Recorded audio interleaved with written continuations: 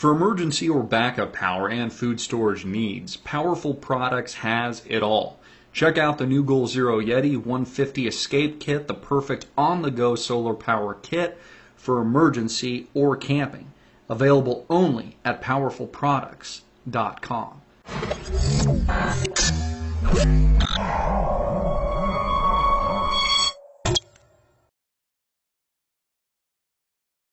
Hey everybody, I'm Christopher Green. You're tuning into AMTV Alternative Media Television. It's January 28, 2014. And as we approach the state of the surveillance state, the State of the Union by President Obama, which I'll be watching and probably puking into a green bucket into the corner. I'd rather be in a firefight out in Afghanistan, but because it's my patriotic duty to deliver the truth to you and to read between the lines about what this scumbag has to say, I will be watching that in a moment. He promises that it will be a year of action. You can see here the Drudge Report. There's a pen, an executive pen, Obama promising to take action in 2014. Well, if it's been anything like the past few years, this will probably be the year he sends us all to concentration camps for our own good. That will be the year of action, according to Obama. Excerpts of Obama's State of the Union address have been released. Again, grab yourself a green bucket because you might need to puke in it, or maybe even slit your wrist. Might be a better approach to tonight's decadence from the president than it is to actually hear the lies coming from this scumbag's mouth. There's been a tremendous amount in the news, a lot happening with the economy, a lot happening with global capital markets, especially overseas, in emerging markets, and with the banks. Of course, we reported on this. HSBC has been limiting large cash withdrawals, of course, for your own good. And also, Lloyd's ATMs have gone down. And Bloomberg is now reporting that my bank, one of Russia's top 200 lenders by assets, has introduced a complete ban on cash withdrawals until next week, sparking bank-run fears. Of course, we also talked about this, and I did a story on it that went viral on the internet about Chase Bank, limiting transactions, limiting the account activity to $50,000 a month, which is very troublesome for small businesses in this country. We did a story on that just a few weeks ago. Now this is moving across the banking system in general. So what's going on here, America? Is a bank run coming to Europe? Could it potentially be coming to the United States of America? We can see here there's also been a tremendous amount in the news with Bitcoin. Russia's central bank says that Bitcoin users could face jail time.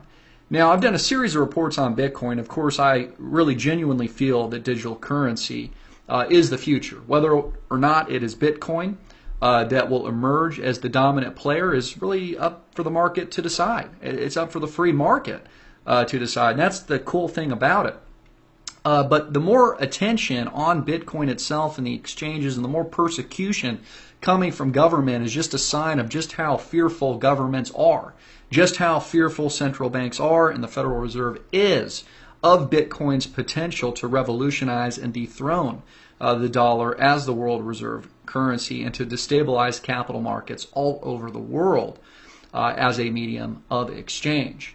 Of course, the Winklevoss funded Bitcoin startup CEO was arrested also last night. This happened post the Bitcoin videos that we produced and unloaded to the viewing world yesterday.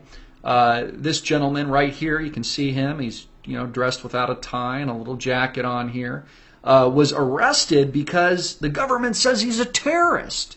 That he's been laundering money. And you notice how they create it and they put it in your mind that anybody using Bitcoin or anybody that has a business around it must be a terrorist, must be linked to Osama bin Laden, the Easter Bunny of terrorism, as a means and a reason to shut these people down.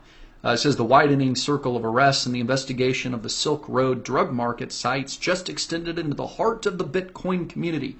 The Department of Justice announced Monday that it's arrested Charlie Shrem, CEO of the Bitcoin payment processor BitInstant and vice chairman of the Bitcoin Foundation, as well as Robert, an alleged underground Bitcoin exchanger, and accuses the two of selling more than 1 million worth of Bitcoins to users of the Silk Road anonymous black market for drugs. So, of course, they're going to make an example of these people.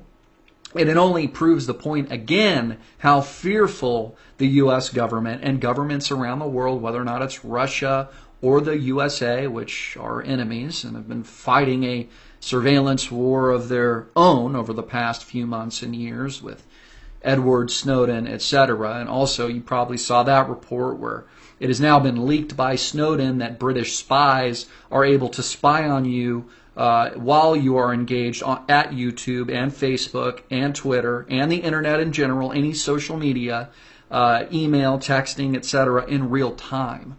That came out a few days ago as well. Amidst all this turmoil in international markets, Turkey delivers a massive rate hike to defend the lira. Now, this is incredible in that they raise, the Turkish Central Bank raised its overnight lending rate to 12% from 7.75. That's a 4.25% increase. That is massive. Of course, the financial markets have been selling off on fears that China growth is slowing, and also the upcoming Fed meeting where Ben Bernanke will be exiting so he can get pounded, I guess, into retirement, and Janet Yellen can continue the Ponzi scheme of bailouts and fake tapering and quantitative easing into infinity. Now, keep in mind with the meeting results tomorrow, the FOMC will be speaking to the world, and Ben Bernanke, of course, will be on the outs, and Janet Yellen will be on the ends. It's expected that they will fake reduce the QE from 85 billion to 75, which is what they did last meeting, by another 10 billion. They only reduce by 10 billion, and the thought of reducing just another inch has the entire financial system itself selling off in droves. The Dow Jones Industrial Average crashing 5 days in a row up until the short-lived recovery today before the testimony from Janet Yellen. And Turkey delivering a massive rate hike to defend their currency. And Argentina experiencing a massive drop in their currency at their host country of 15% this week. This is all a part of the trend, folks, and expect massive rate hikes around the world and more turmoil ahead. Very interesting, the Turkish Prime Minister delivered a speech as a hologram. This is courtesy of Breitbart.com. I guess he's probably not embarrassed. He's just probably fearful he'll be shot. And also, if you live in Turkey, you might find it just a tad more expensive now if you try to take out a loan, since they just raised their benchmark interest rates over 4% overnight to curb a run on their currency. Mark Faber, Doom, Gloom, and Boom Report, is warning that insiders are selling like crazy. And of course, I've reported on this extensively. All the wealthy billionaires are selling out. They're getting out. He recommends to short U.S. stocks, buy treasuries, and gold. I would agree with Faber and or Faber. I know some people say Faber, others say Faber. Tomato, tomato is what I say, America, and those of you tuning in around the world. I actually agree with Mr. Faber's, or Faber's, however you would like to say it, assessment that rates in the United States, although we see these hikes overseas, could actually drop here in the U.S. when looking at the 10-year Treasury bond. Of course, long-term rates have nowhere but to go up, but I think that we could actually see a deflationary death spiral in the coming months in asset classes like real estate, the stock market, coupled with an increase of the cost of goods and services that you need to live, to survive, which, again, would be nothing short of a depression, which is what we're already in. Again, there was no recovery. There's never been a home recovery. Really, the blip up that we got was just really international investors, newly minted millionaires in places like China and other emerging markets parking their cash outside of their home countries into the United States before the inevitable turmoil ensues. The Case-Shiller Index actually posted its first drop, monthly drop, in over a year today. as well. And again, so much for the housing recovery, because it's coming back down again, folks. So sorry about that. Also, we have in calmer waters, says Bernanke will hand the Fed to Yellen. So I'll be watching this very intently tomorrow, along with many of you, I'm sure, especially those of you that are actively trading the markets and maybe invested in things like Bitcoin, etc. Here we have a chart of the 10-year Treasury note. Just wanted to give you a little bit of perspective here. I brought it out 5 years. Watch this. You can see here, and again, this is all indicative of the credit environment here in the States and definitely influences mortgage rates. I actually think that this could go lower and could drop in the near term. In fact, I expect a deflationary environment, again, in asset classes like real estate and the stock market, coupled with an increase in the cost in prices for things that you need to live, food, etc. This is going to be a very challenging environment, not just for investors, but for the layman who's been completely outsourced and marginalized as a result of this low interest rate environment that has only stimulated the top 0.001% while literally financially raping all of us in a dark corner by a bunch of very well-dressed men known as banksters looking to get off on the rape of the middle class. In fact, Obama will be talking about this tonight at the State of the Union, which I find funny. It really should be titled the State of the Surveillance State. He'll be addressing this middle class phenomenon, which I think is just comical, because it's actually been his agenda to eradicate the middle class and to transfer this wealth from you, from me, from the people of the world to the upper echelon, the banking cartel that runs the world, that is now persecuting open source cryptocurrencies that promise, no matter how hard they try, to transform the world as it is today and to manifest a new destiny, not just for the United States, but globally. So I am watching interest rates. You can see here, you look at mortgage rates. Rates have dropped on the 30-year. It was about 4.5-ish, 4.6 last week. It's dropped considerably since this turmoil in international markets. I want to hear what you think.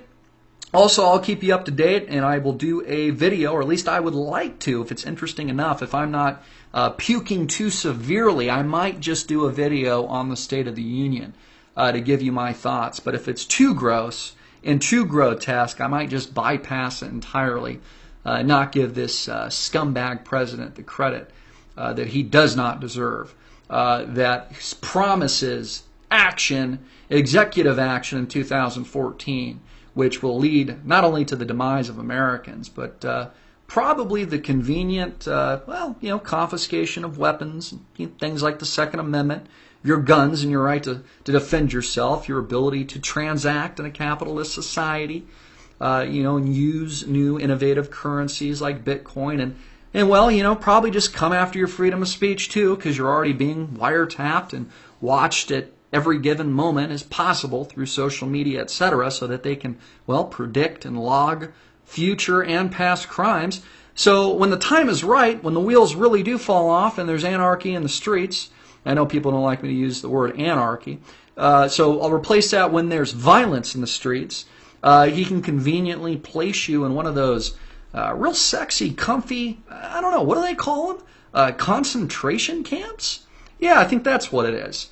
The year of action is what this president promises. I'm Christopher Green. Click the link below to support our sponsor. Hard-hitting and in your face as usual. Get this out everywhere. And again, I can't say I'm excited for the new year, more like horrified of what's to come. A year of action for the President of the United States, Barack Hussein Obama. Peace.